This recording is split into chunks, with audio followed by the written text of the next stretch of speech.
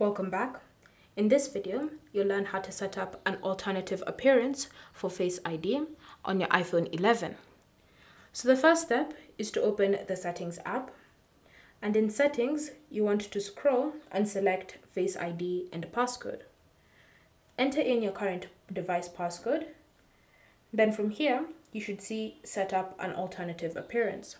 So tap on it and then simply go through the setup process, the same as you did when you first set up Face ID. So tap on Get Started, position your face in the frame, and then simply scan your face. And then tap on Continue to complete the second scan. And once that is done, you've successfully set up an alternative appearance on your iPhone. So now, if you have two people who are using your iPhone, both those people can now be able to unlock the iPhone using Face ID.